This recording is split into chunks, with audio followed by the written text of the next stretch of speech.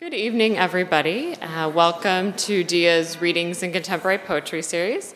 My name is Megan Whitco, and I am an assistant curator here at DIA, and it's my great pleasure to welcome you here tonight.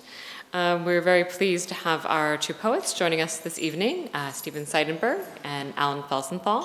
Thank you both for joining us tonight, and Stephen, thank you for coming out from California. So Readings in Contemporary Poetry is a part of the Sackler Institute at DIA Art Foundation. And we want to particularly thank the Levy-Gorvey Gallery, who provides major support for this series. And additional support is provided by public funds from the New York City Department of Cultural Affairs, as well as our media sponsor, the Brooklyn Rail.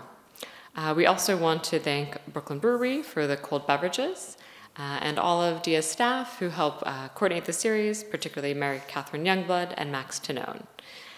So just a quick housekeeping announcement. If anybody's a regular here, I see some familiar faces.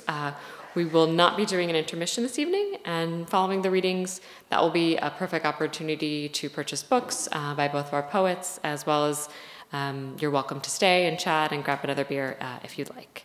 So without any further ado, I am going to hand things over to Vincent Katz, who is the curator of our Readings in Contemporary Poetry series, and he will introduce the first reader for this evening. Thank you.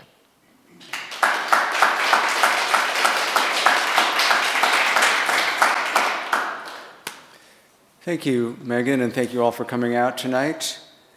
This is our penultimate reading of the season, and I'm very excited for it. Our last reading this year, the season, will be on May 15th, and it will be Maxine Chernoff and Emily Skillings, so please come back for that one. Our first reader tonight will be Stephen Seidenberg. Stephen Seidenberg's recent publications include Itch, published by Raw Art Press in 2014, Null Set, from Spooky Action Books, 2015, and Situ from Black Sun Lit this year, as well as numerous chapbooks of verse and aphorism. He co-edits Palaksh, published by Instance Press, an occasional journal of experimental poetry, and he organizes poetry events at the Lab in San Francisco. Seidenberg's photo collections include Pipe Valve, Berlin, published by Lodima Press in 2017. Stephen Seidenberg has published prose works that verge on speculative philosophy. I'm intrigued by how he shifts from those expansive modes to a poetry that is so focused on specific points, glints of sound and meaning that strike the reader's mind and listener's ear with a strange familiarity. I love how he rhymes scrape and crepe in the lines, pushed through the noisome tallow of the scum and scrape, the scum and squall of lunar husk undreamed from crepe of wanton gash and startled river. There's a lot of erudition in Seidenberg's poetry, a lot of wisdom too. But a lot of it passes by so fast, almost too fast to capture. You have to be on your toes.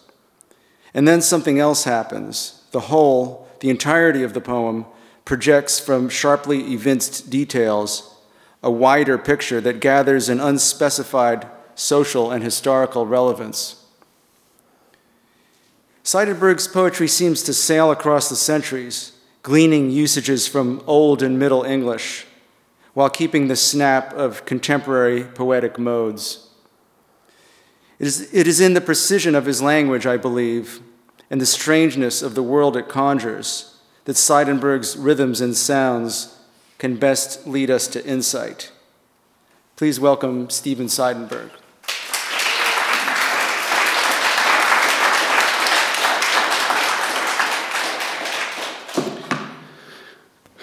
Thank you, Vincent, and Alan and Megan. It's a real pleasure to be here, and thanks everyone for coming out tonight. So I'm going to read from this new book of mine called Situ from Black Sun Lit, which is one of those works of speculative philosophy or prose or poetry or something like that, a kind of hybrid form that moves in and out of those different registers. I'm just going to read from the beginning and straight through till my time is up.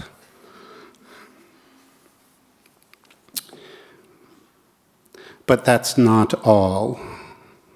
This seat, his seat, has never been another's, has always only been dispensed to find his occupancy near, to suit his nearing occupation, if not the present circumstance of being thereby occupied, of being set upon by only him, by him alone.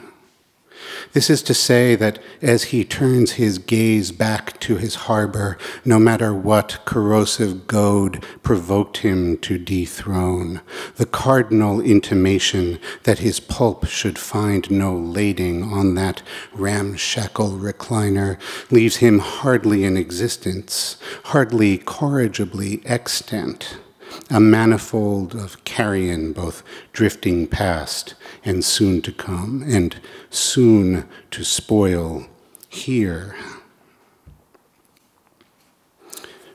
Surely it has happened before, he thinks. He has left his bench before, many times, countless times, which does nothing to prevent him from attempting such a count, an essay that's near equal to the feint of its achievement, or at least when it's considered from the outside of the outside, nearly the inside, but not quite, not yet. He still knows the difference is all difference, every difference held in state, both in and out, in state and kind.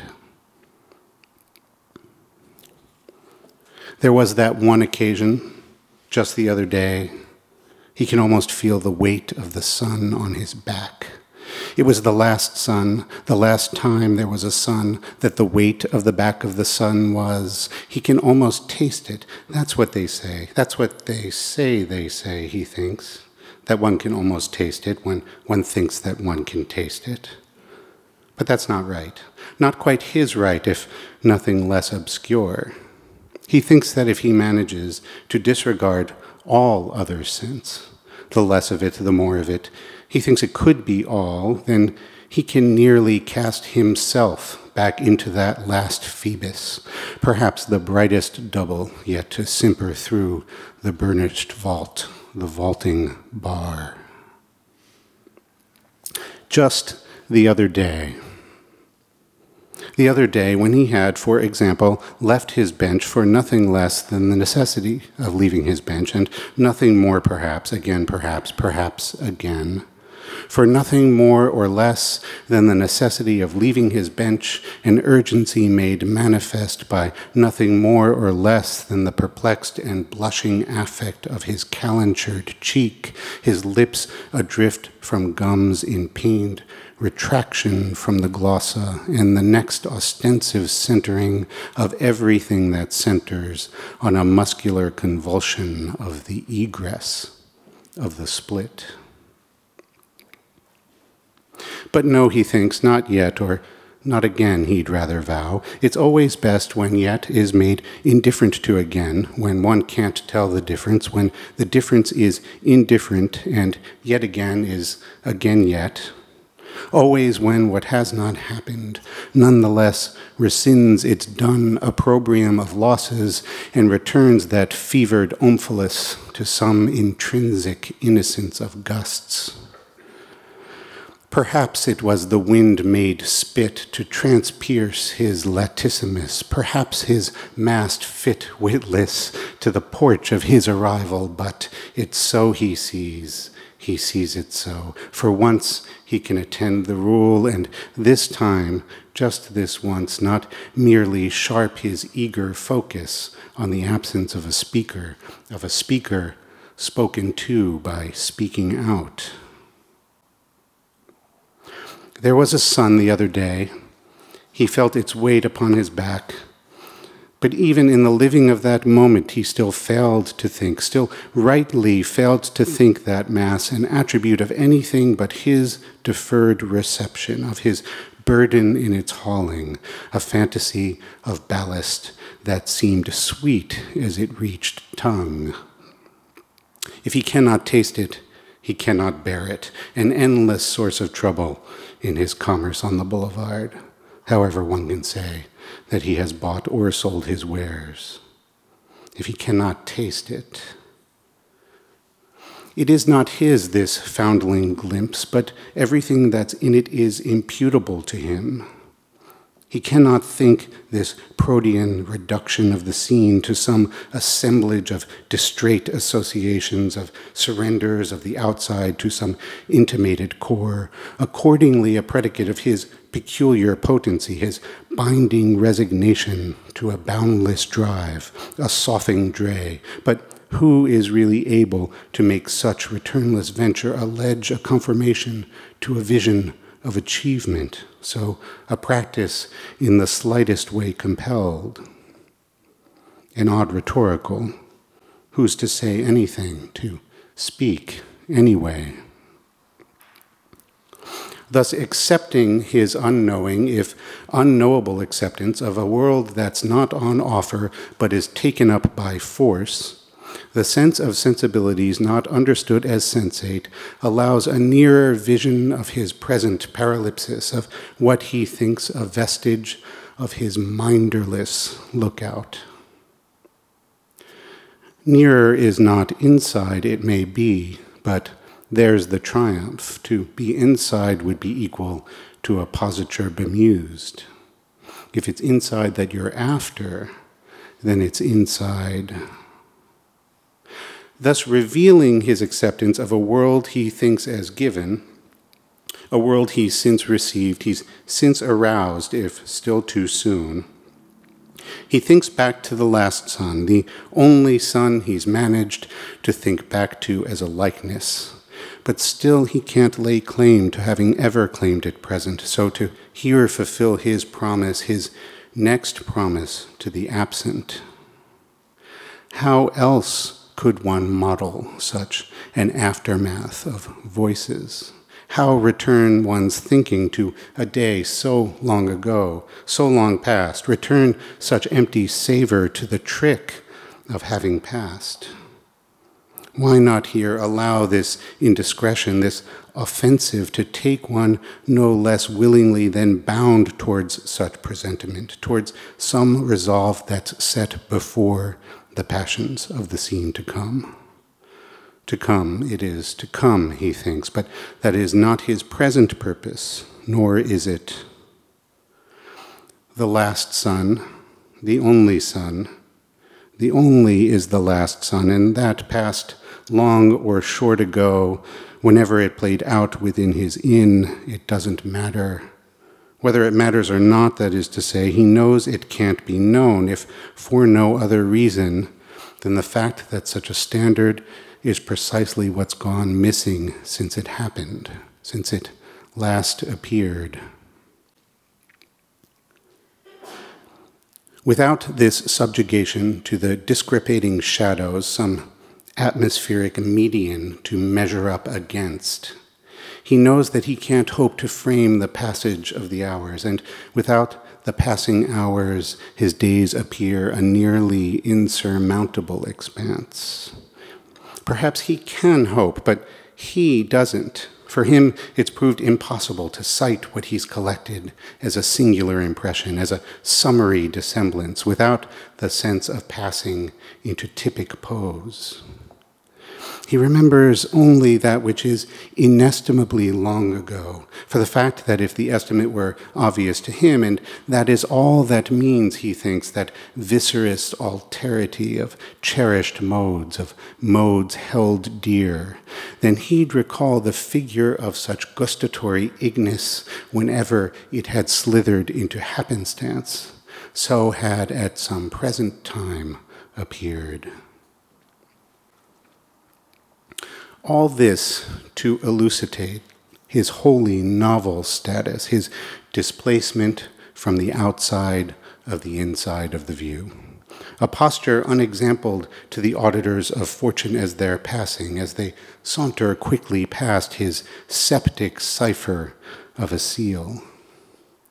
He is as yet none other than another, than no other ought, not only as an other, but as all others, as every other ever ought to be. That some are as others ought, is not his pressing problem, but of him, but for him. Enough. He's had enough. But such conditional satiety won't dissuade him from returning to a moment from which he'll soon forevermore depart, when once again the burden of a passing fancy passes into dilatory savor, the radiance coerce a squint from convalescent pupils, and the heat upon his neck impel the sweat to start. He can still recall that day as clearly as clear as this one, but he can see it clearer. It's not that it's more proximate, but that it's limned in greater detail, as a spotlight can illumine in an instant what's been hidden from the easy eye for centuries. When was it, he wonders? No, that's not the crucial question, not the right question, he's sure. Even he, despite his longings, will not foist upon his subjects the vexation of such trivial concerns. Or perhaps that's not the reason. Rather than perhaps. He is yet rather incapable of saying, of deducing when it was that he was last, perhaps still first, but surely last, when he was last afflicted with that menacing exigency, that cavalcade of poses that his plethora implies. It would be foolish to assume the contradiction has escaped him, that such contraction of cross-purposes, cross-explanations, he believes, as though he might esteem his dreaming motive into some triumphant portrait of conditions not just borne out, but derived, could slip by without notice, not by tongue or affectation, but by being likewise thrust into an unshared world. It would be foolish, he accepts, and while such foolishness won't push his expedition into shipwreck, he feels it as a shot across the prow. And neither is his pleasure what excites such restive purpose, what instigates his suppliants to such a feckless trove. No pleasure, really. He confesses to no pleasure in the pleasing, but in his image of the being pleased. He has this once remembered, has suggested to his altar, if only just this moment having first inferred its gaze, that his facile acquiescence to this inchoate adventure may be twofold, but in each case feigns the singular surrender to. Need he go no further? No, that's still not it, he thinks, not as it's most liable to engender such resolve. Need he make it clearer, more like such a one would fairly suffer in return? It's always been a posture of passivity he's after, a threshold of receivership he ambles ever towards. Need such a hapless satiety go anywhere, he wonders? No, there is no need. It goes without saying. There is no need to say it, but what's more, one need not say, he can't help but remember, a fact that won't prevent him from attending to that standard for the equally impertinent but no less circumstantial, does not ever thus prevent him from the saying for the exploit of disclosing that what needs be said is nothing. Nothing like what is said, which is always as a surfeit, the always more than nothing that this symbol of an absence makes intrinsic, makes a predicate, the vessel that each more than merely nothing serves to fill. He has unconcealed a twofold explanation for his rancor, his subtle divagation as a parenthetic pause. He has recalled that at his earliest awareness of the sun upon his shoulder, his neck, his back, the back of his neck and the front of his shoulder, is felt through spreading gelatin of grimy frock, of molting peel, that the advent of the shine through that imperious edema stirred him from his resting place to seek out some relief, to seek an ease from what had seemed a visceral distemper, accorded by the fevered cusp of spitting lips, of guts clenched tight. So which is it, he wonders, which point for the pointer to point to as his foundling husk, his ported shell? It is easy enough to accept the occasional coincidence of sun and seizure without designating primacy of stimulus or cause, but it is just as easy to deem either the occasion, the placeholder of a world expelled from aspiration or expectancy, a world that's been unyieldingly, interminably deferred to present circumstance, that is the presence. Deferred to present circumstance, that then of spendthrift splendor, both writ across his rictus and the vizard of the star, was made at last at least to seem an equal approbation for this consummate remainder, this submission to an otherwise importunate regard. Just whose being importuned, who being importuned.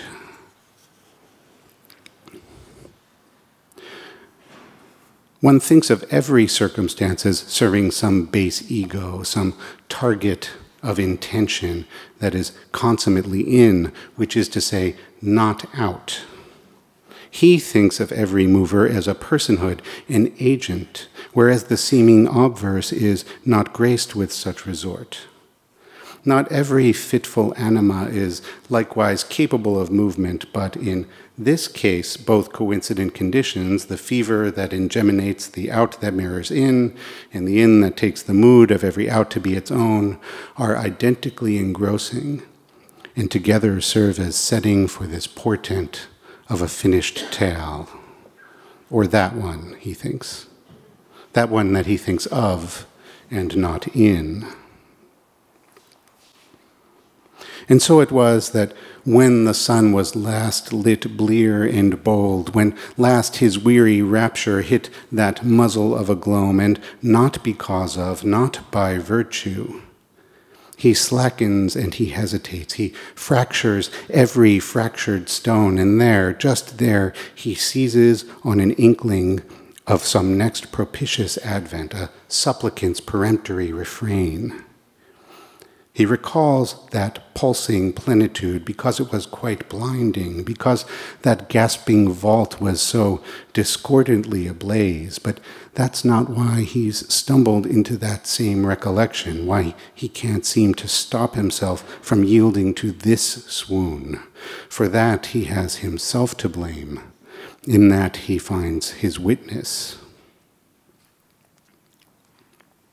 But that's not it at all, he thinks. That's not his it at all. Or, while that's not it at all, that's still not it. And it's always just the shibboleth of this perplexed anaphora he's after.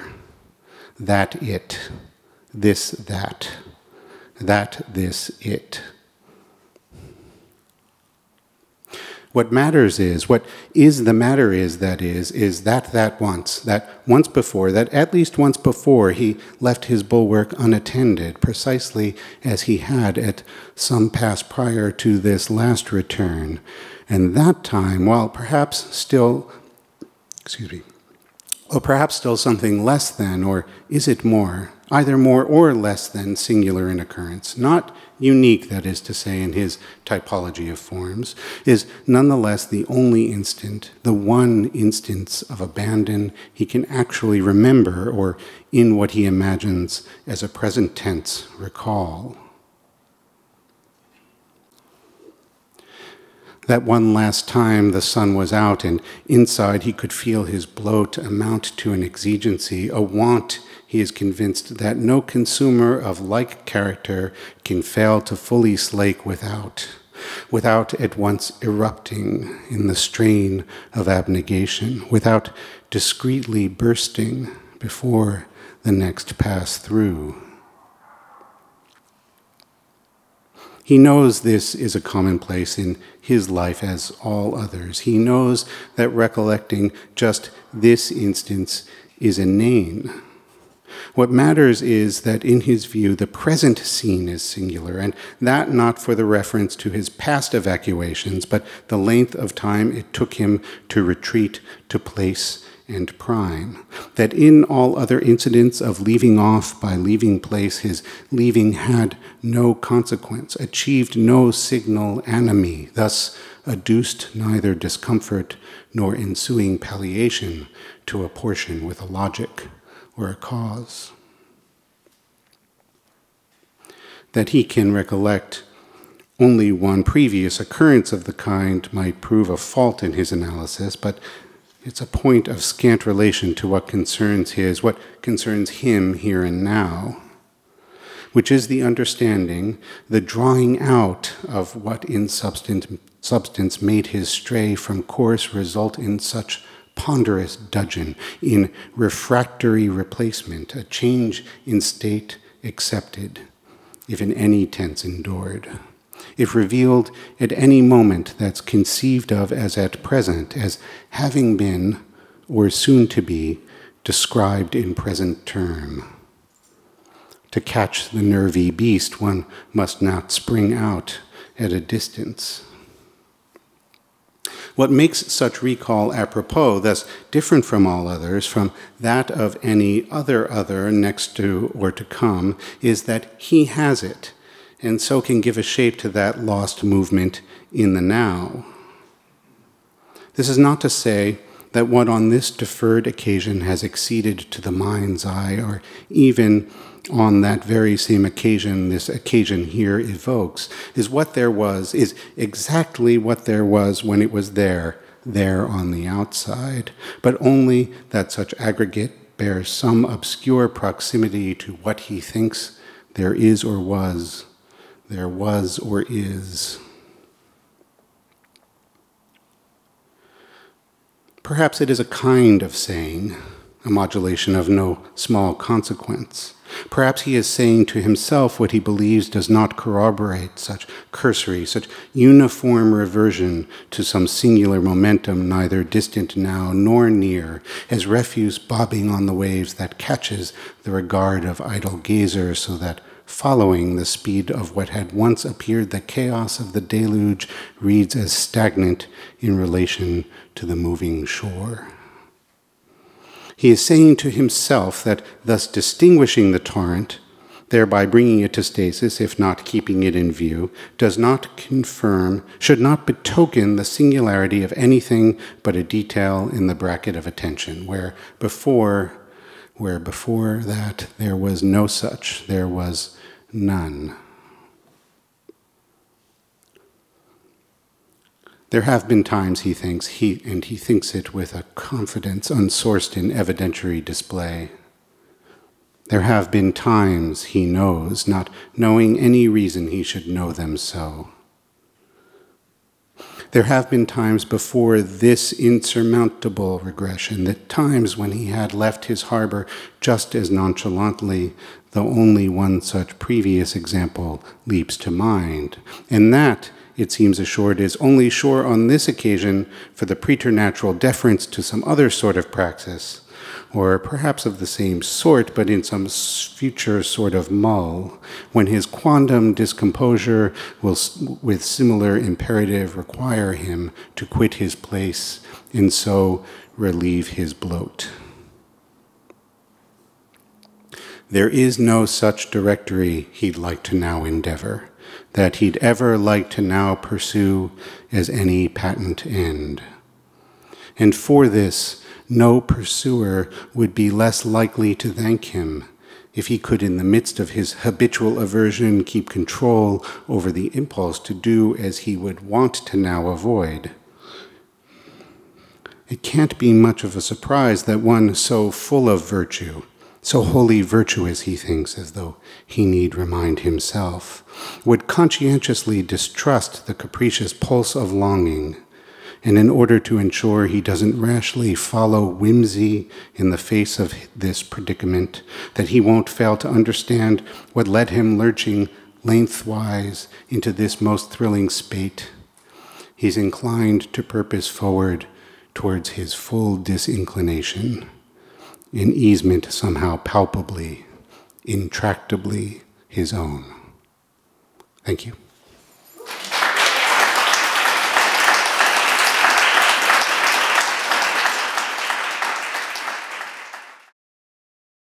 Our next reader will be Alan Felsenthal. Alan Felsenthal runs a small press called The Song Cave with Ben Estes. Also with Estes, he edited A Dark Dream Box of Another Kind, the poems of Alfred Starr Hamilton, published in 2013. Felsenthal's writing has appeared in Bomb, The Brooklyn Rail, Critical Quarterly, Fence, Jubilat, and Harper's. Lowly, published by Ugly Duckling Press in 2017, is his first collection of poems. Alan Felsenthal has been a force on the poetry publishing scene for years. The publication last year of his debut collection, Lowly, focused attention on his talents as a poet. Some of his poems wander down the page, informally miming prose structures, then suddenly posting an unexpected answer to an unasked question.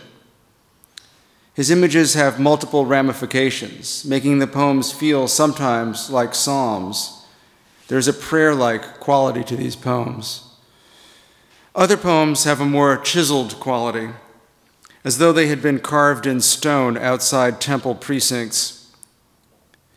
There's a metaphysical aspect to Felsenthal's poems that cannot quite be parsed. The body is also a major factor in the equation. But the physical-metaphysical relation is not solved for us by the poet.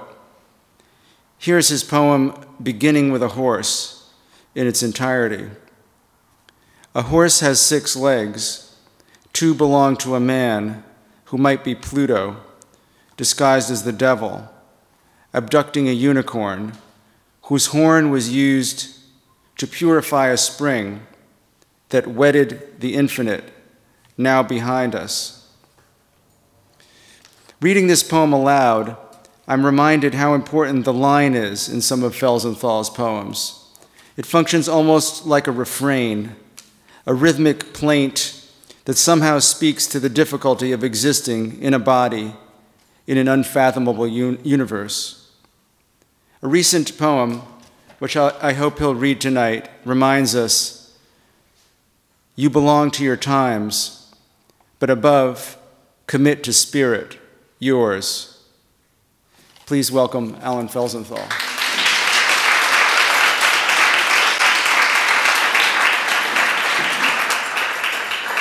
Thank you, Vincent. That was a beautiful introduction, and thank you for inviting me.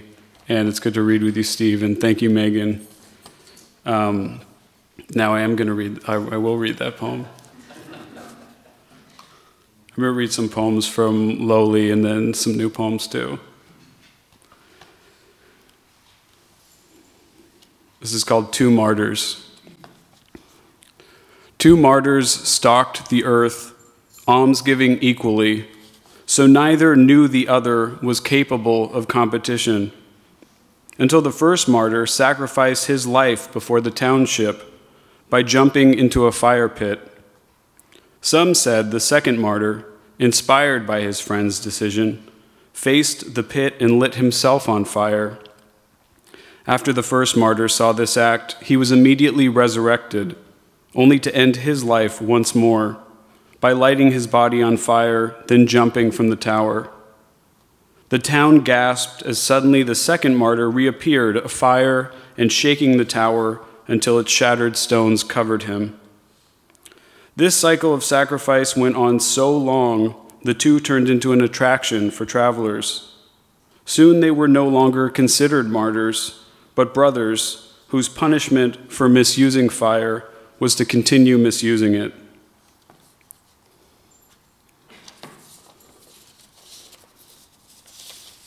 And this is the poem that Vincent mentioned. It's called The Hawk at Washington Square Park.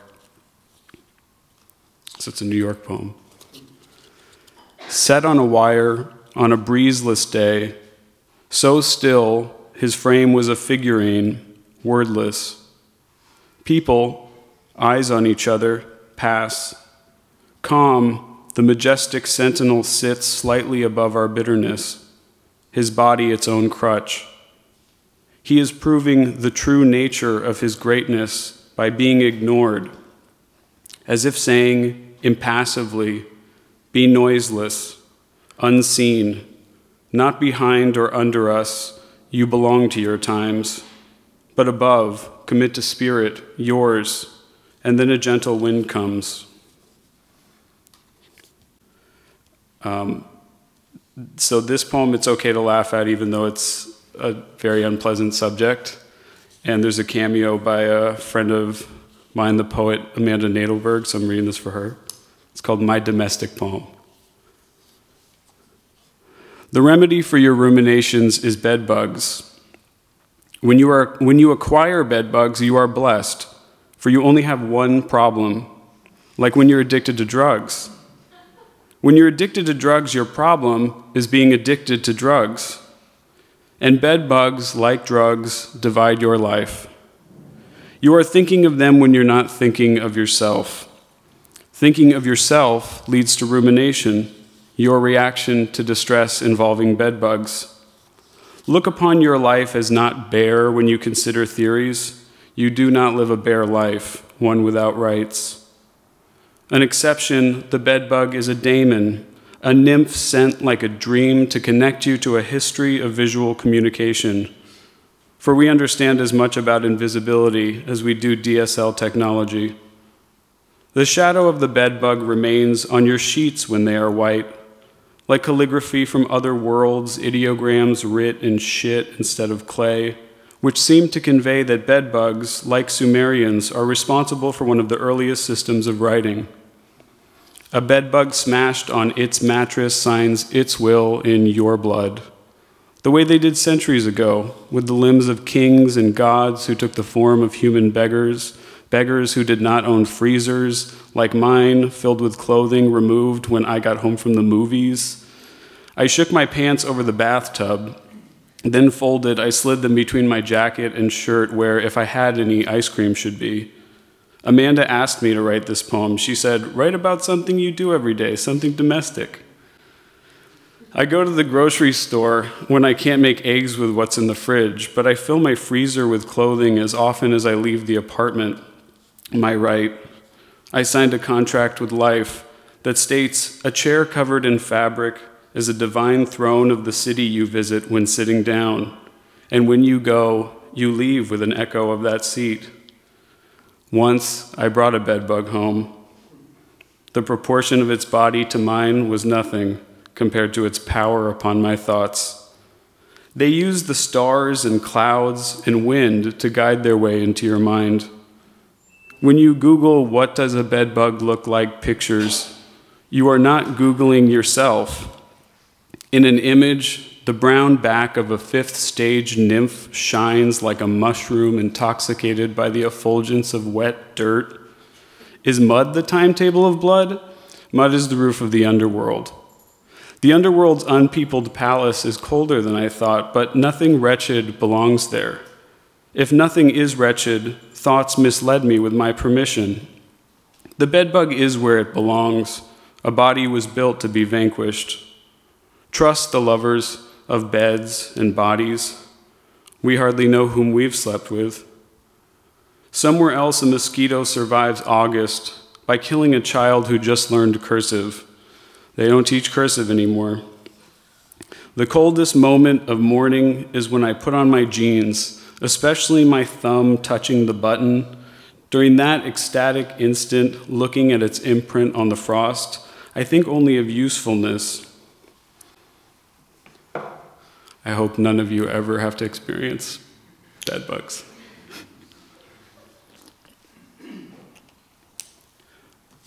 And some new ones. This is called The Borderland of Vision. A seven-headed serpent sent to swallow the world slinks beneath an angel to witness the ascension of a small bug from earth who owned nothing but a small hard shell, so light it could fit into the hand as a pick that strums to the song the angelic choir sings to my unborn son at night. This is for my partner, Will, called Open Openly. Blessed Tuesday, blessed Monday. Bless the word week, its 7 small days trail with Y. Bless the men whose words I was too young to hear. A whisper loves a canal. Bless my laugh, lent by grief.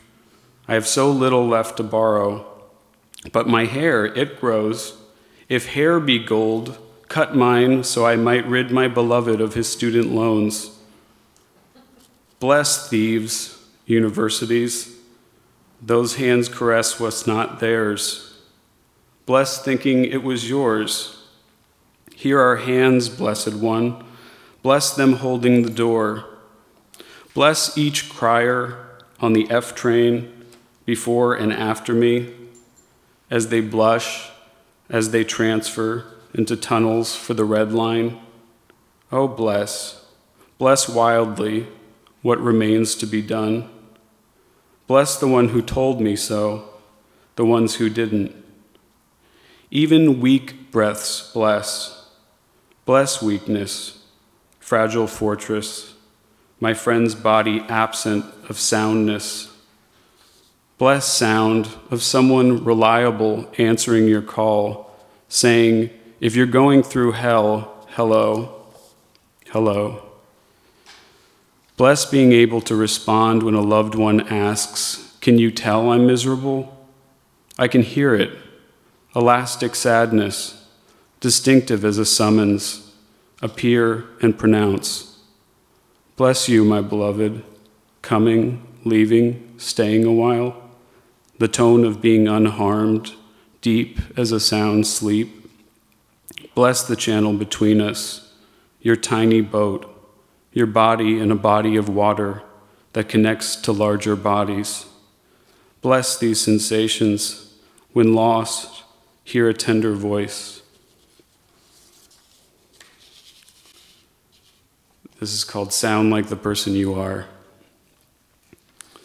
Yes, but will it defrost their hearts so they can use them as windshields? Poet, be the appalled. Heroes with expiration dates make fraudulence visible, but there still are heroes? Not loosen, but melt. Soul death has proven non-fatal. Ugh.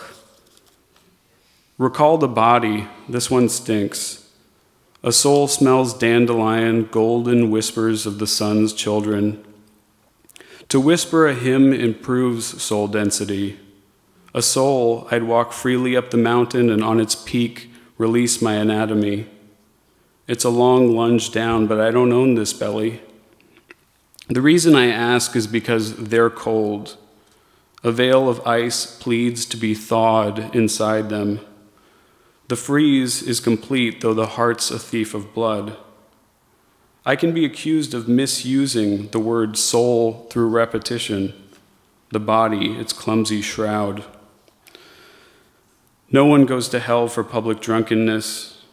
They stay panhandling for mercy and make loneliness a soul's tongue. So lonely, even a friend won't do. Feeling is a cliff or pirate ship I hid from, though I ache to be helpful, like a woolen fleece, too tiny to keep you warm.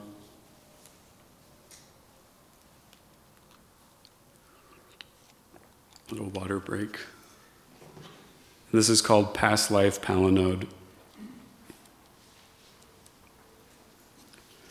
A field theory sings its song in the solid sphere of an astrolabe, in the ancient tooth fished from an inlet, in my great-grandfather's Islamic proto-clock with the dials of the sun and moon.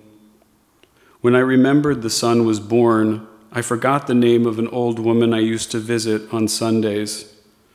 My memories are unrelenting, not rational, but I grew up in a cult of personalization. An all-embracing sea is reluctant to give up the dead, centuries of wayward ships and mothers lost in transit. I suppose all the tabletop paintings of Jerusalem are underwater where there is no night, but eternal night. I wander a masculine form for the half-feminine Lord who knows no last judgment. It's a double lion, a snake circling itself, a new sun setting on the God who eats his children. Harriet was her name. I was too afraid to call the hospice when I moved. Matter danced with glory, and inside my claw I held some precious sand. A snake sees the world in hourglasses on the way to a sacrificial meal for two. If Oceanos ever ate dinner, he ate the snake souls after slaying his friend, the bull.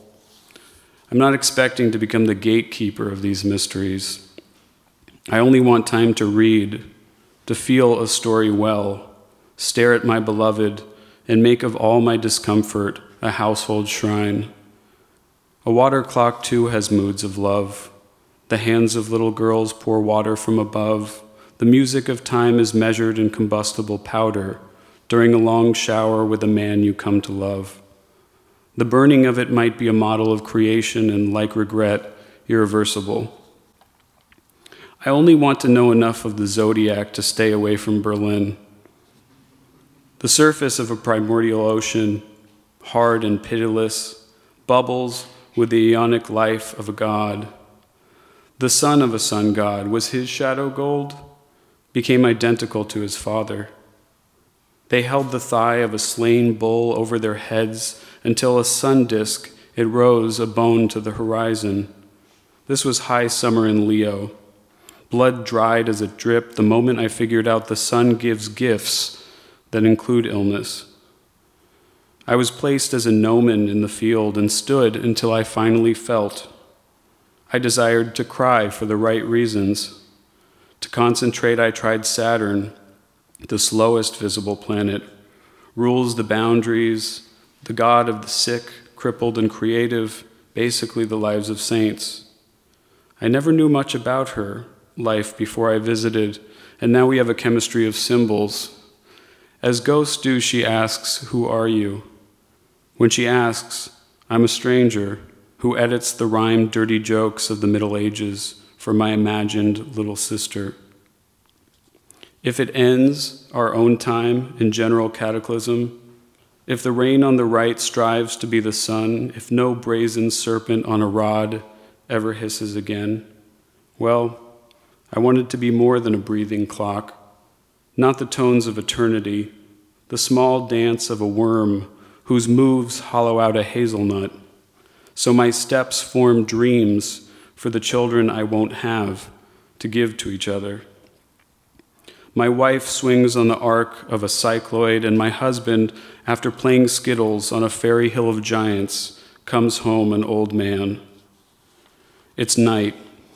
The trenches are filled with mysterious freezes of light. I thought I had been here already, in my emotion time diagram, in my field work, in the letters I wrote and carried through the circular river of the underworld, with my suave mind awaking to life's errors, a garbled painting, a painting in which what is whispered is garbled, is the providence of irreversible existence. Time's triads touched the soul as the thread of life caught our ankles. I ran away.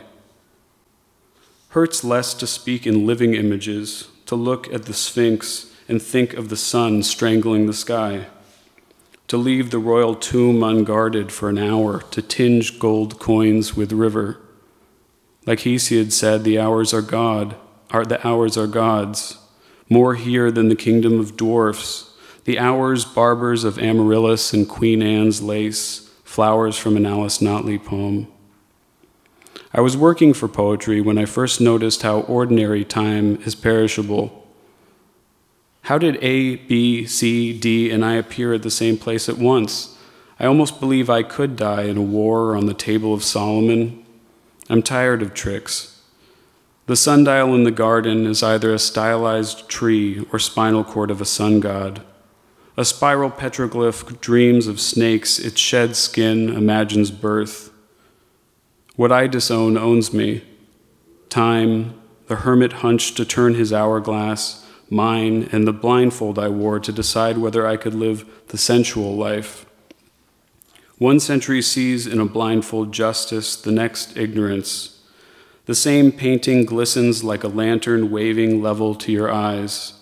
Saturn has no telephone, calls from the desert to say the sun lives. Time is okay now. Somehow contemplation repairs you. I tried to repeat, great, great, great, and then tired of great, great, great. A god wafted its name amidst. I heard, preserve the space between letters for the fertile exclusion of sense. Last weekend I stayed home but denied village life, rejected the details of a household shrine, of Egyptian papyrus with 2 lions who supported the newborn sun god, who withers plants without deep roots, offers a double stance of dedication more active than my own. To say each day we are given a new God increases blasphemy, though it also can be helpful. I volunteered to watch old women sleep among flowers. I slept curled at the foot of their obelisks. I volunteered, so I guess I don't work here. Jean-Luc Godard said the money, meaning the time, meaning having the money and being able to spend it according to one's rhythm and one's pleasure. To languish unhumiliated, a victory. The stars care less about their viewers than the drone operators theirs, but looking obeys desire. Hope that one more thing might exist than 10,000, with earthly time to see. The garbled voice of the animal from the painting tells of divine time, like a pearl beginning in the dragon's mouth, drowned on its way to America. Time was born in time, for time exists if America is not the soul wherein a God is born. At the U.S. Postal Service, I saw the forms of time give rise to human venom and flux like the flow of grains. A man yelling at a woman about his insights into labor. He said, "We all work for the city," as though the city were a lotus or water lily giving God's life, an umbel for order. I had a thought from China in which, upon uniting 2 opposite desires, an extra-temporal Godhead, blowing salt into a void, births the stillness in which everything happens in one single synchronous time, to be recorded years from now on the badge of an emperor's surcoat. I dipped my finger in the sticks, and spoiler alert, I don't understand love. If matter explodes to no heat death, all sight is circles and clocks, and no love lives in the heavens, or love is created, destroyed with no beginning or end, well, instead we can focus on the light clock of Al-Yasari, which burned for 13 hours. A pennyweight fell each hour from within the candle, to touch the figure who trimmed the wick out by the time you slept. The velocity of sleep is Einstein's theory. It's like this. The temporal indication of love is relative to the position of an observer watching her beloved sleep. Careful where you aim your intensity. When the moon in demon hands is closed, they strike their pots and pans to distract the demon. The moon makes music through the fears of my neighbors. A pot, a pan, the ancient hand of music in an orb. If the lecherous wind has made us sick, the moon will have its day. The magic mirrors of Pythagoras measure the moon in the breath of my beloved. The moon lives as long as metaphor. Looking east in a mirror, I viewed myself as a harmonious snake. I sailed the boat of Re. On deck, I walked a circle of archetypes. My soul sat sweetly in the soft stern. The boat of Re, it sails above and below the internet. The boat which is a scepter, which is a key the keeper of a gate sails into summer with. The god of light, who bleeds helium, whose sadness drips along the metal rods peasants held to light new torches. That God, living in a strobe, meant the majesty of night was ours to see as we wanted.